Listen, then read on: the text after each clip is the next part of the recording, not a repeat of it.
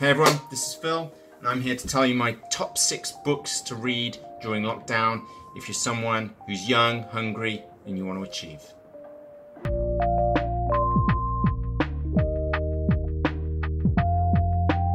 There are a few books that have had a profound influence on my life, especially working as a freelancer these days, and books that I recommend to all my students. And I'm going to go through them today, and hopefully you can use this time where we're all kind of scrabbling at the walls, playing with our Xbox, finding something to do. And these are books that you can read that are hopefully going to educate you a little bit and give you essentially a roadmap on where to go, and hopefully you'll find them entertaining too. So the first book, I've got it right here on my shelf, is Bear Grylls. Bear Grylls, A Survival Guide for Life.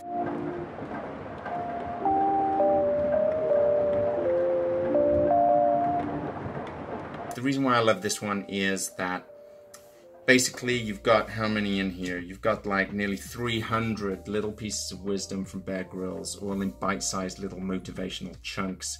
And he uses climbing mountains and the working with the outdoors as metaphors for your life to push your life forward. And I found that if you literally just read one of these in the morning, hopefully a couple, but at least one in the morning every day like I did, you'll find your life just mentally, you find yourself prepared for the day and ready to go on and climb that mountain and achieve whatever you need to achieve. It makes you want to achieve something by the end of that day, and it really does set you up in the right mindset to exercise, to work on that project you want to work on, to educate yourself, and to try hard and to be kind to others. Okay, the second book is the book that probably had the most profound effect on my life when I was in my mid-20s and I knew I wanted to be a filmmaker, and I was really lost, and I read a book by Richard Branson called Screw It, Let's Do It.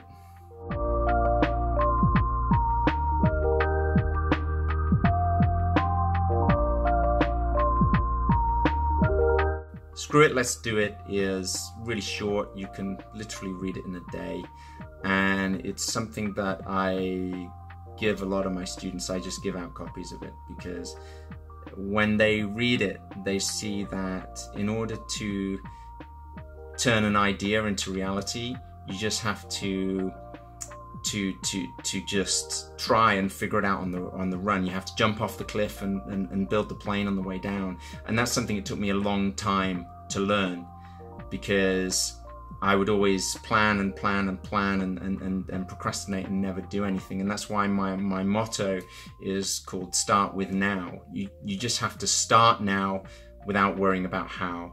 And that's what Screw It, Let's Do It did. And it had an amazing effect on me. And within 12 months of reading that book, I had written a script for a short film. I'd got 2 very well-known actors to star in it. I was shooting with a £20,000 budget, and to this day it's the most successful film that I've had, and really showed me I can do it. And I still look back on that today when I have doubts that, oh yeah, you just have to screw it and get on with it. And out of all of the books that I'm recommending here today, I would say that is my top one for everyone to read. Okay, my third book I have up here, and it is this one. It's called The 4-Hour Workweek by Tim Ferriss.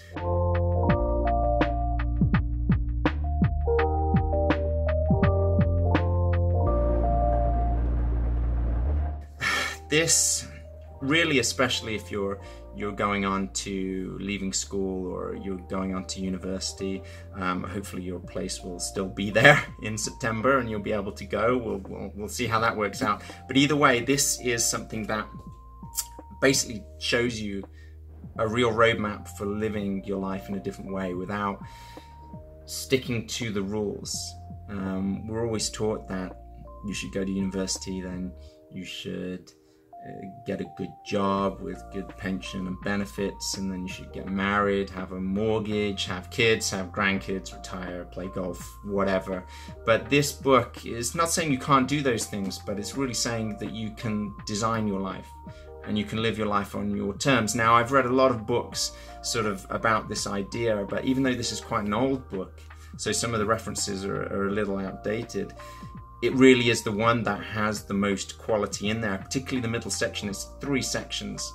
And the middle section really goes into detail as to how you can set up your own independent income and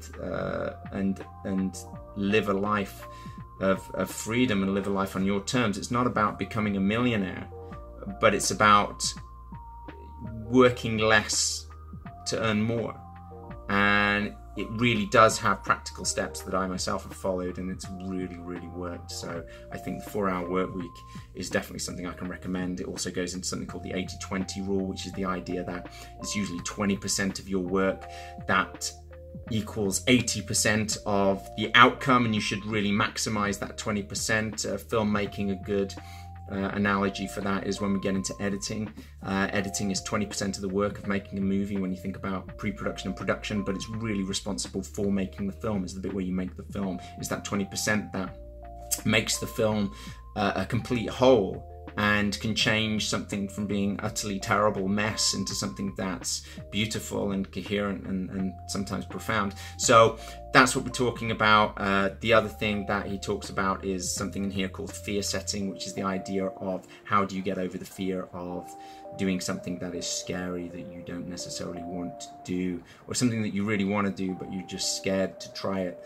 And it's a really cool exercise with a template in here, and it will really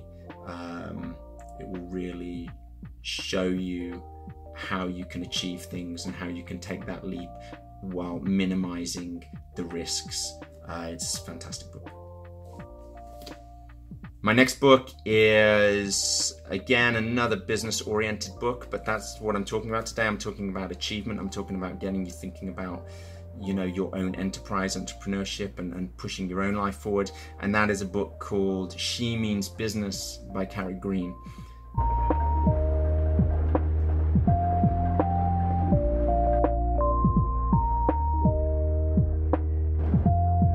Now, although the book is clearly geared at female entrepreneurs, young women sort of leaving university, I think it's valid for anyone. I got a ton of stuff out of it. At first I wasn't sure, because the first section is a little bit touchy-feely and all about our emotions and how we deal with them. But then we get to the middle section again, and like Tim Ferriss's book, the middle section has some amazing tips in there. Real, genuine, practical advice, which a lot of these books don't have. Some of them are just give you lots of quotations which sound good and you feel motivated, but then at the end of it you're suddenly like, well, what do I do now? Not with this book. This book has real practical tips in the middle section, and I can't recommend it enough. And like I said, even though it is kind of written as if it's for the young female entrepreneur, I think that it really is for anybody, male or female, of any age, who just wants to get more out of life and set up a life for themselves. My 5th book is a book called Shoe Dog by Phil Knight.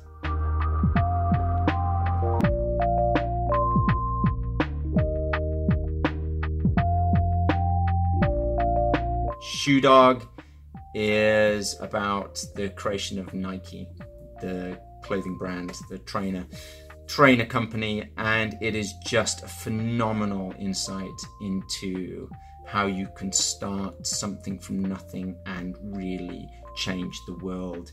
It's profound, engaging, moving, and it's kind of educative in its own way, but really it's just a riveting read. So if you're interested in sport, if you're interested in business, if you're interested in improving yourself, if you're interested in achievement, or if you just want a really good read this summer while you're locked inside the house, Shoe Dog by Phil Knight, you can't go wrong.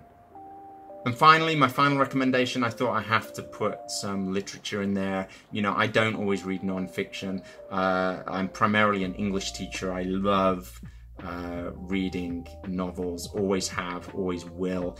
And so I just thought I'd recommend a great novel. And the novel I've chosen is The Graveyard Book by Neil Gaiman.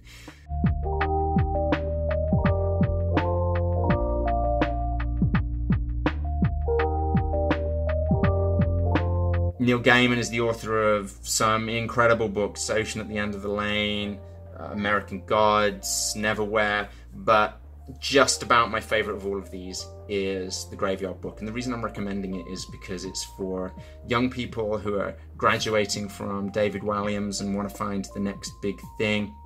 And also for adults as well. I mean, it's a fantasy book, but it's also incredibly funny, moving, and dark. I mean, I don't think I'm spoiling it when I say, because it's on the first page, but it starts with a serial killer coming into a house trying to kill an entire family and a baby. And it is dark, but also incredibly powerful. And so if you're at a loose end and you think, I want to get back into reading because, hey, the only other option is Xbox, right?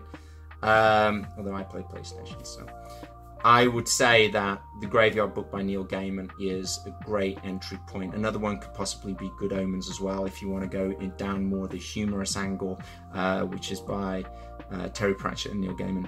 But for me, The Graveyard Book by Neil Gaiman, you can't go wrong. Okay, those are my 6 recommendations to read while we're all stuck inside. Let me know what yours are. Let me know. Write them in the comments. Tell me what your recommendations are, because, hey, I got to read too, right?